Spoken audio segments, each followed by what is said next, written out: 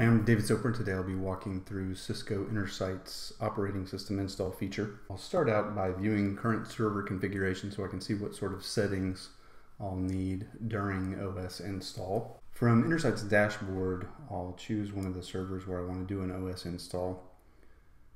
And looking at the server details page, I can go in and take a look at the server's inventory.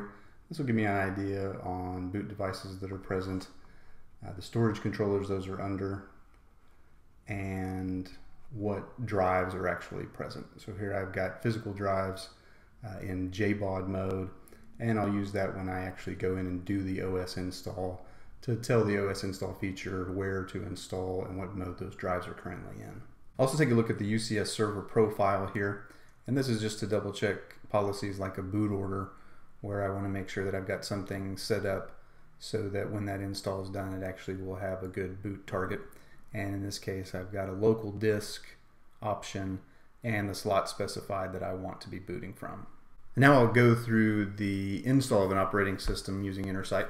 So on the general page in the upper right is an actions menu, and from there I've got the install operating system. When I click that, I'll start the process of picking out a server for install, and then also going through configuration options. So on the operating system setup pages, I can go in and I can add an OS image link. This would be where I would actually specify the location of that operating system file. So I'd need it on a local file share. In this example, I'm going to select one that I've already got ready to go. I'm going to search for VMware, and I'm going to pick up an ESXi 7.0 Update 3 image. Next is configuration setup, and this is where I've got several options and a lot more details out on intersight.com/help for how these operate. Custom is an option where I can pick up a custom Kickstarter answers file. I can select that from Intersight, or I could have it on my local machine that I would upload.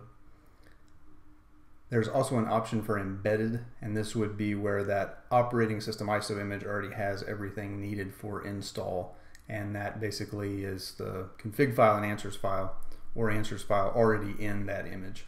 What I'll walk through here is using a Cisco Validated template. So with the Cisco Validated template, this is ESXi 7.0 Update 3 config file hosted by Intersight and basically already ready to go, where I can take a look at that on the right hand side, and then I can set the configuration. And what this will do is in that config file there's several variables, and when I go fill this in, it's going to do variable substitution back into that config file. So I could specify static IP, here I'm just going to use DHCP.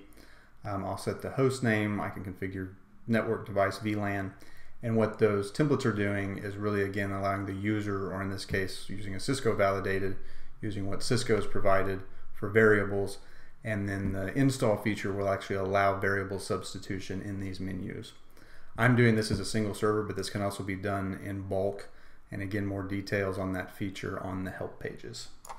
Now I'll go and set up the server configuration utility, or SCU, and this is really the automation framework that will actually go through and install and do configuration on the fly.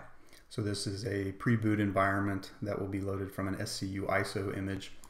Just like an operating system image, I can go in and I can add an SCU link from the local file share, or here I'm going to pick an existing one, and you'll want to check the versions that the SCU supports in terms of operating systems and hardware.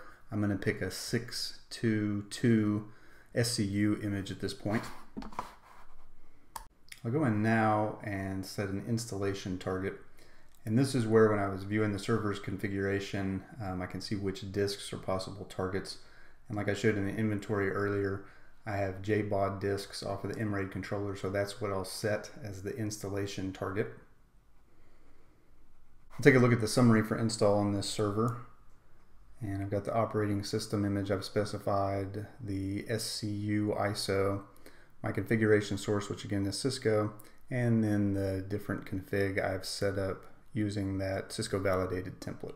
When I click install, I'll see the warning that it's going to overwrite any existing operating system, And when I go ahead with that install, I'll see that's successfully initiated. Back in the server's table views, I can go in and select my server. And under requests, I can take a look at the details for that operating system install flow and what's going on during the install. With the install started, I'll now view installation progress. And back in Intersight, I'll launch tunneled KVM on this server. And I can watch as the SCU loads and configures set up. This includes driver config where needed on that operating system install. And then we actually get into the ESXi installer, and sped up in the interest of time, eventually we end up with an installed version of ESXi with our settings. So the hostname and other things I configured are all there on ESXi.